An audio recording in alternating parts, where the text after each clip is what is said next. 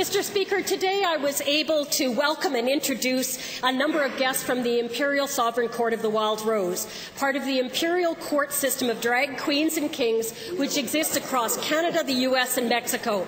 Now, Mr. Speaker, I've been honoured for several years to introduce the reigning court to this Assembly. I do this because I am very proud of my drag queens and kings for their style, elegance, and skills. And I also do it because I want people to know of the important charitable work these courts do across the continent. Now, these courts take their protocols seriously. Few events I attend these days are truly formal or black tie, never mind white tie, but these guys and gals take their long, carefully followed series of ceremonies and requirements, and they more than meet the dress code. Now, each upper house of newly elected empresses and emperors is expected to travel to visit other cities in Canada, and that means new frocks, new shoes, new accessories, and hair.